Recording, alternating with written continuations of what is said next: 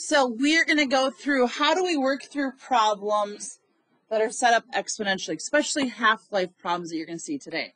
So let's start with this first one. It says the population of a town is currently 6,000 people. This is your initial amount. So I'm just going to write an I for that's your initial amount.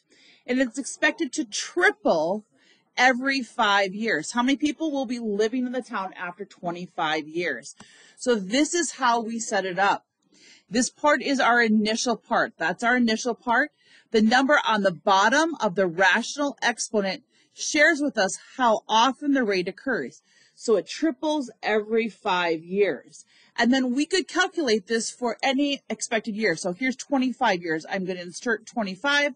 Grabbing that calculator at this time, please go onto your calculator. Go 3 raised to the 25 divided by 5. Enter. Times 6,000, enter, and see what you have for an answer. What do you have? Share it with your elbow partner right now. Go. What do you have for an answer? Do you have the same answer that I do? Give me a thumbs up, thumbs down if you have this or not. You're going to be working through these problems. Okay, I want you now to do the exact same thing, but this time I want you to calculate it. Listen closely. Ready? This exact same problem, but I'm going to switch things up.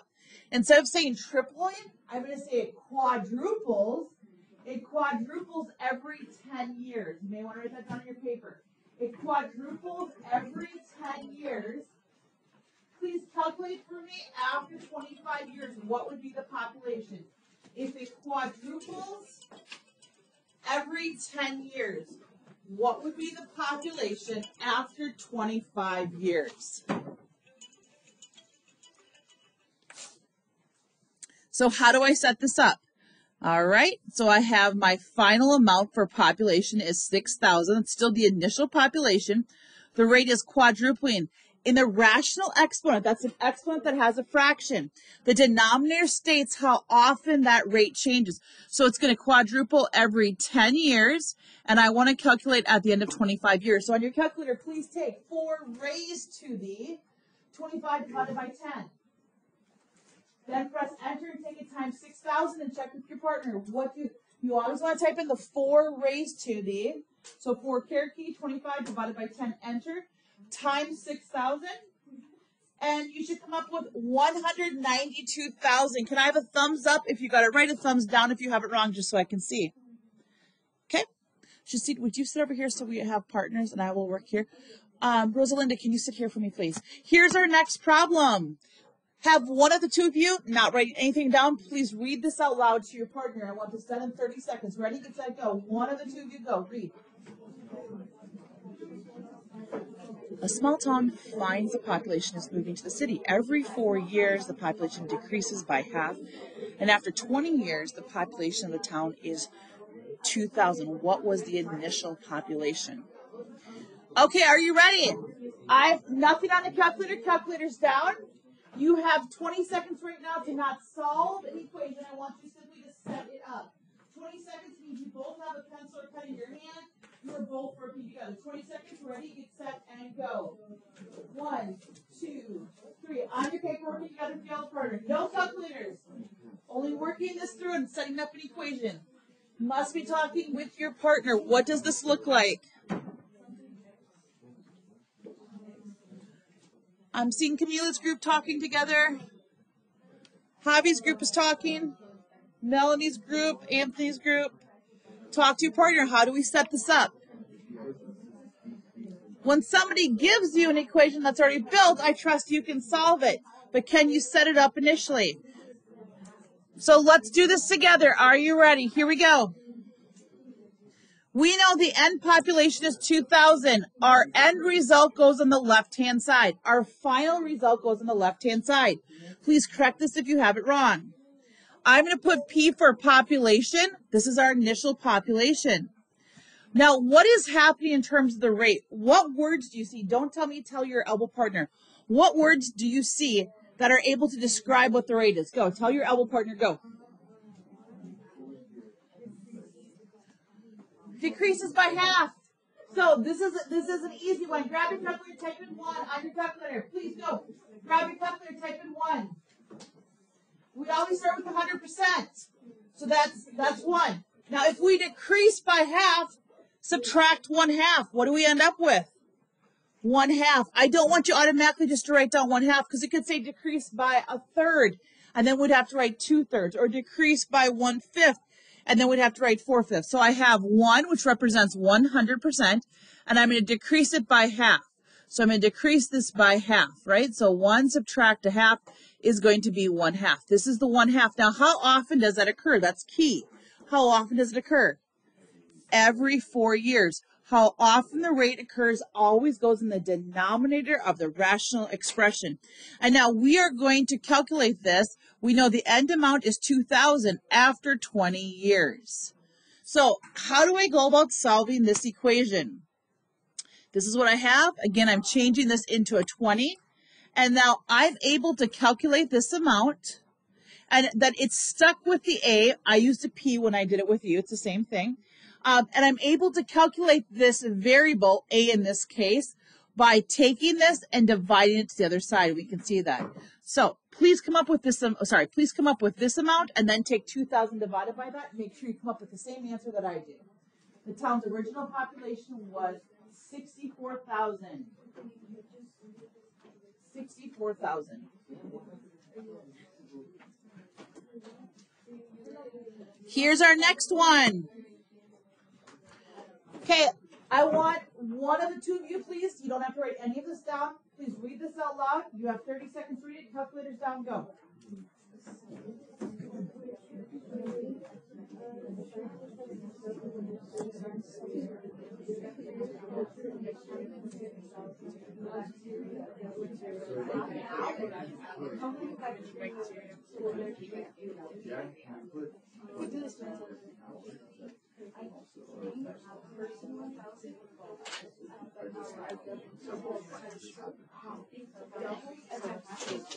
All right, so are you ready? I don't want you to solve. You have 20 seconds to create an equation with your partner. Talking the entire time. Make sure all earbuds are out. All cell phones are away. Go.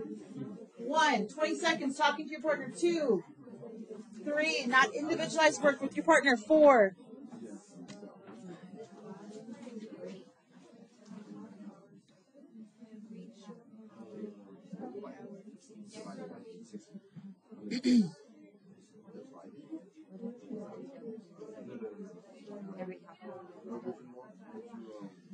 By a raise of hands, if you were going to take a quiz on this right now, how many are like, I don't really know where to put the numbers? Hands, I'm not real confident. Okay, then please write this down.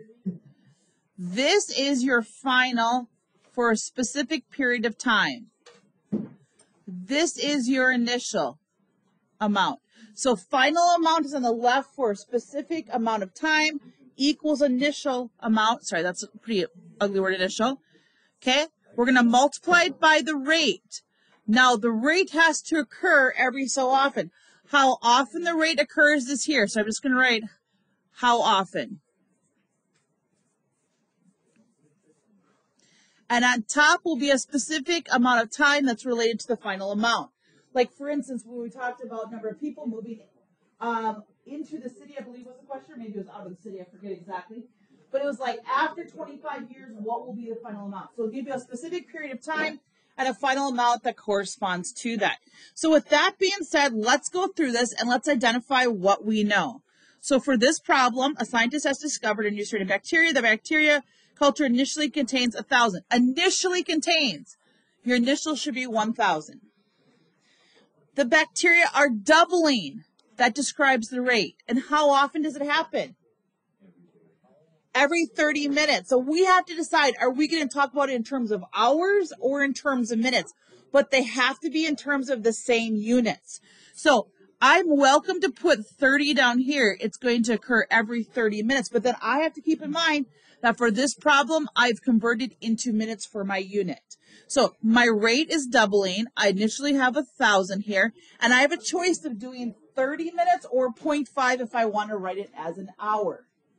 Okay, now the next thing it says is how many bacteria. So what will be the final amount after 3 hours? Now why, if I put 30 in the bottom, turn to your partner, not to me, why can I not put a 3 on top? Why can I not put a 3 on top?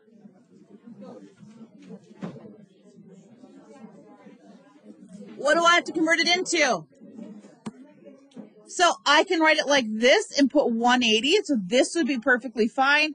Or I could put y equals 1,000 times 2, and I could put a 0.5 on the bottom representing a half hour, that it doubles every half hour, and then in top I would do 3. Either way, I get the exact same answer. Okay, we're going to take a practice assessment question. Are you ready? Here's the problem. Working with your partner, you have 2 minutes. You must be talking the entire time. Heads up, ready, get set, go.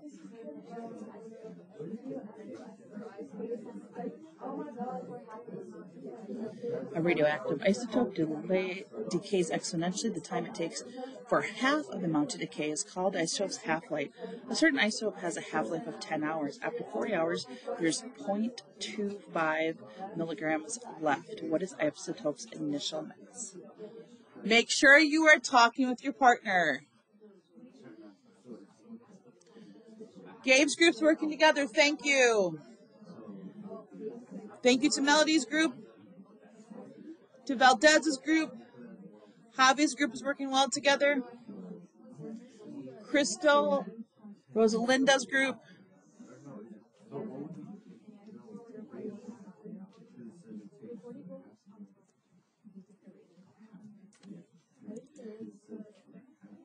So I'm going to tell you how I go about doing this. I'm just like scanning through this.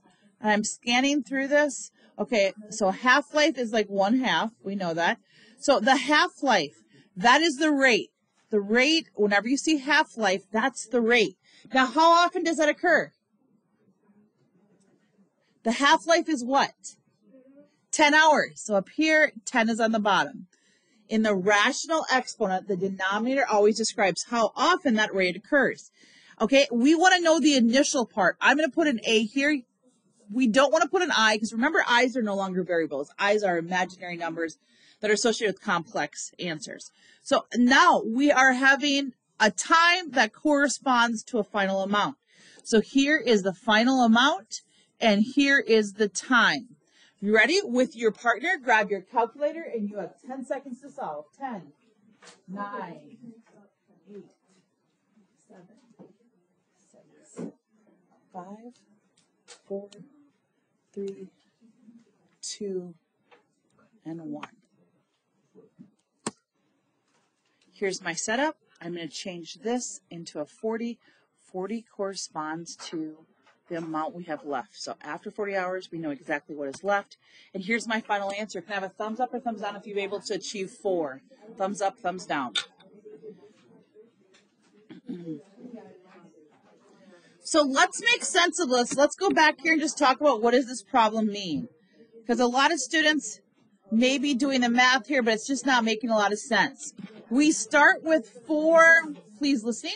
We start with 4 milligrams of a substance. What happens to that after 10 hours? It starts to decay. And what happens? Like in 10 hours, what am I left with? No, in 10 hours. 2. Turn to your partner. How did he know that there's 2 left after 10 hours? Decreases by half. So after 20 hours from the initial amount, what am I now left with? 1, because it decreases by half. Does that make sense to you? Every 10 hours, we take what's remaining and we decrease it by half. All right, let me see if there's, okay, are you ready? Here's your next here's your next one. Now, we're going to set this up together and let's see if you can solve it. Have one person read this aloud. Begin.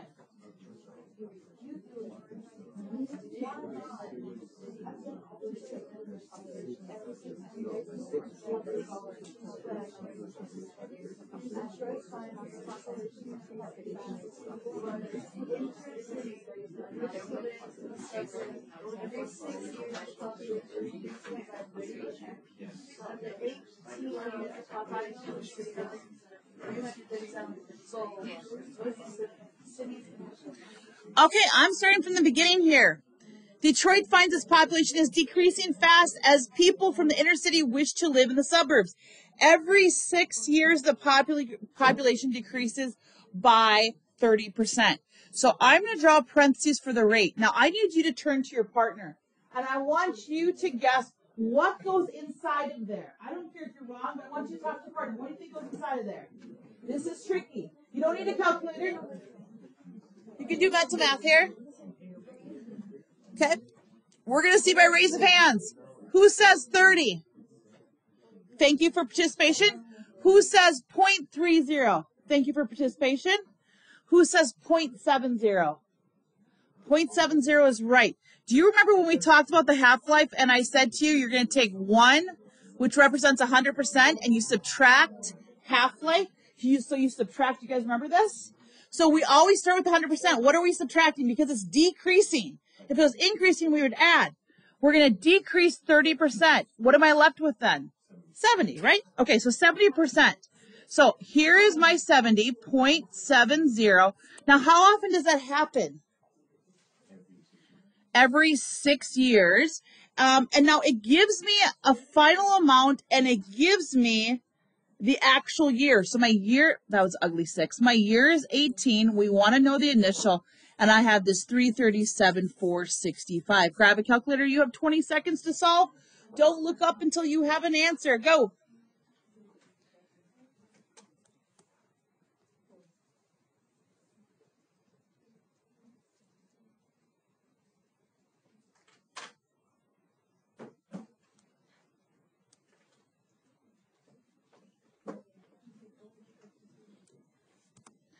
Then check to see is your answer approximately the same as mine. Okay.